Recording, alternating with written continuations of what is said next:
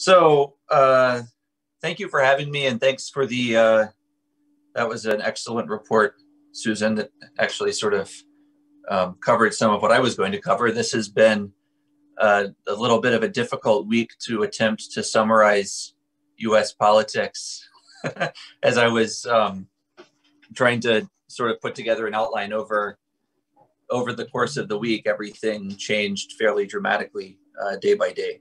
So I'm just going to address a few questions, and I'm not sure if I'll be able to venture really a comprehensive view of US politics, because I think that would be, there's a little hubristic to think that with so many moving factors, it's kind of impossible to do. But so just going on to this week, the question of whether this was a real coup attempt or political theater. I think that this was the attack, or whatever you want to call it, on the Capitol this Wednesday. US Capitol was the last attempt of a long effort by Trump and his supporters to hold on to the presidency with increasing desperation.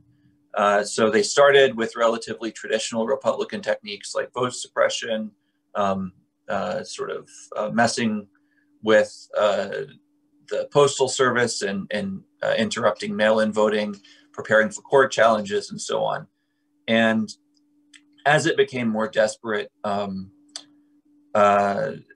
it led to, like Susan alluded to earlier in the week, there was a statement by all living secretaries of defense saying, you know, the Department of Defense cannot violate the US Constitution. So it's clear that there were various things going on behind the scenes of seeing what he could do to remain in power. And what ultimately happened was this, sort of a few thousand people rushing the Capitol to delay the certification vote. I think that traditional elements of a coup, of a successful coup, like allegiance of sections of the military apparatus, obviously wasn't present. There is broad support for Trump among police across the country. So it's at least plausible, if not likely, that there was collusion from members of the DC police, the Capitol Police, but seemingly not, a large organized conspiracy, probably more in the, in the arena of individual actors. But I'm sure that will be investigated. And in fact, I think that something that may impact those allegiances are the fact that there was a member of the Capitol Police killed in the scuffle. He died earlier today or yesterday. So it's also, to me, uncertain about whether Trumpism, or how specifically Trumpism, will be weakened or emboldened by all of this.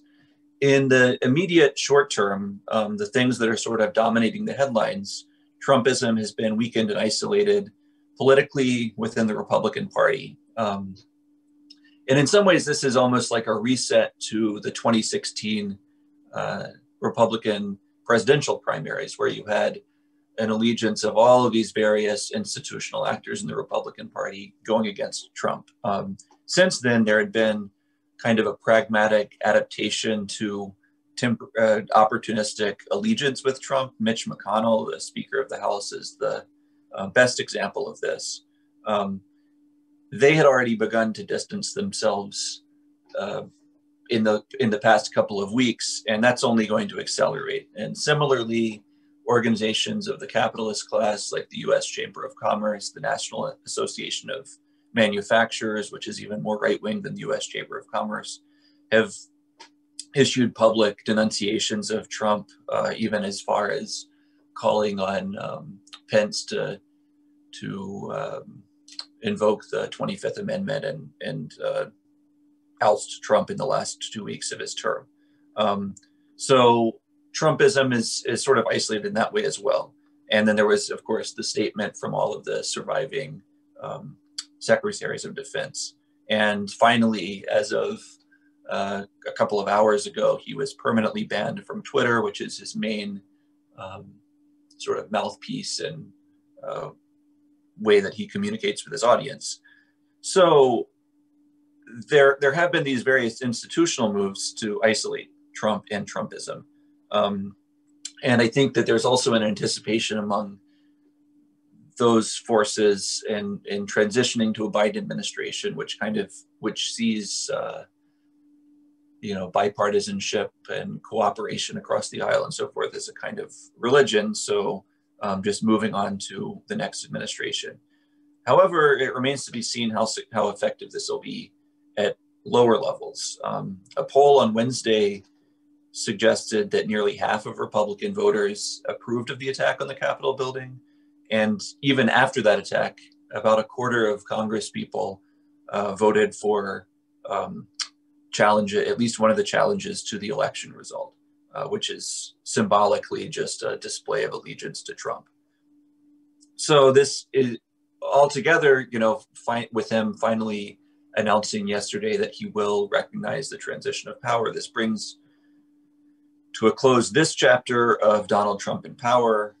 But it's really too early to say, I think, what the impact of that will be, whether this will be seen as a heroic charge in defense of a stolen election, or whether there will be a scattering of forces. It could really go either way. I think that the story of the past 4 years has been a real shift towards Trump as kind of a cult figure of the far right, with massive support in the tens of millions of hardcore of millions of supporters, but at the same time, within that big sea of right-wing, fascistic, right populist, other ideas, there hasn't been the coherence of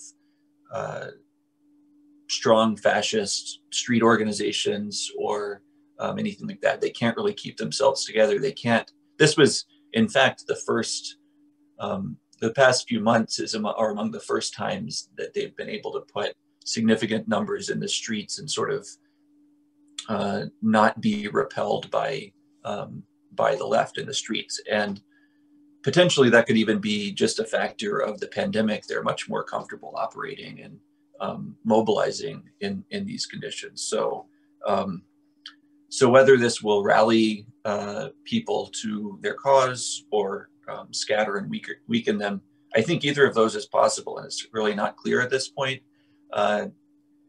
It's also not clear what the future of this movement is without Trump as a figure. I mean, obviously he's not the president anymore. He's still going to be broadcasting ideas and so forth, but he's not going to live forever. And something that's been kind of emblematic of it is that he hasn't been. It really is sort of a cult type of movement where he can elevate and then squash anybody else overnight, and there has not allowed the emergence of any other lasting leaders or any organization. So we will have to see. So on to the Biden administration. He's by now announced, I think, the majority or all of the members of his cabinet. That's slower than normal. And it's possible that his administration won't actually have confirmed appointments until, sometime late January or into February. By and large, across the board, they're the kind of pro-corporate figures you would expect. The Biden administration, like the Biden campaign, has been generally impervious to any influence from the left. And I think that the immediate, another difficulty with kind of sussing out what will the Biden administration agenda be is that he doesn't really have a clear political program other than, vague generalities of a return to Obama era bipartisan politics and so forth. His role in the primary was to be the anti-Sanders, and then his role in the general election was to be the anti-Trump. And neither of those was wedded to a particularly strong international or domestic political program. And furthermore, the fact that the short-term priorities or short-term kind of emergency situation will be dealing with the reality of the pandemic, which is quite severe at this point. We're now up to about 4,000 deaths a day, which will likely continue to increase. And meanwhile, Biden has not indicated any willingness to take the kind of quarantine measures that would be necessary to contain it. So that will continue to shape US politics for the coming months. And yeah, so it's sort of difficult to see where that goes, because at some point it really will spiral out of control without significant measures taken, but there's no movement to take those at this point, even as is being done in the UK, for example. So yeah, then the final couple of things that Alex mentioned that I might want to talk about are this force the vote movement. I'm not sure what you would call it. For the force the vote phenomenon, about a procedural tactic to force a vote on Medicare for all by the small number of left-wing members of Congress. I think that essentially that just broke on the shore last weekend when Nancy Pelosi, the tactic was supposed to be demanding that Alexandria Ocasio-Cortez and other left-wing Congress people condition their vote for Nancy Pelosi as Speaker of the House on bringing Medicare for All bill to a floor vote, which would certainly fail when taken to a vote, but then the logic goes would expose who was really going to vote for and against it, and open up the potential for challenging those who were not for it in the future. So Nancy Pelosi was unanimously selected as the Democrat Speaker of the House, including by the left-wing members, which in my opinion is an error. But I also don't think that the force of the vote, that tactic was a really clear assessment of how it wasn't clear what the actual longer term strategy for that would be. There wasn't an alternative to, in immediate pragmatic terms, there was not an alternative to Nancy Pelosi's left for Speaker of the House. So it's a very weak bargaining hand to say, to not vote for her on some condition, because she could just say, and then what?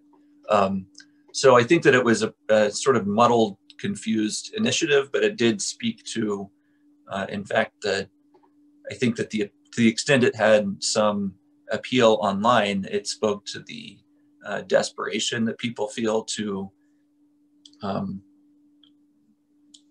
bring progressive legislation to a vote.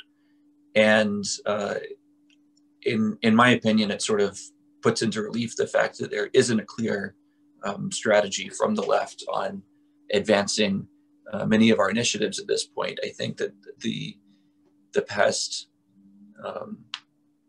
6 months or so has really kind of blindsided the left in the US. And so my assumption is that in the first couple of, in the coming months of the Biden administration, there will be a reconfiguration of that. I think that the collapse of the Sanders campaign was a real disaster. And while the Black Lives Matter movement and sort of social explosion this summer was inspiring, it left very little organizational coherence behind. And so my hope is that we can sort of get our acts together and reorient towards non-electoral activities, which I think is now really seems to have monopolized the attention of much of the left in the US.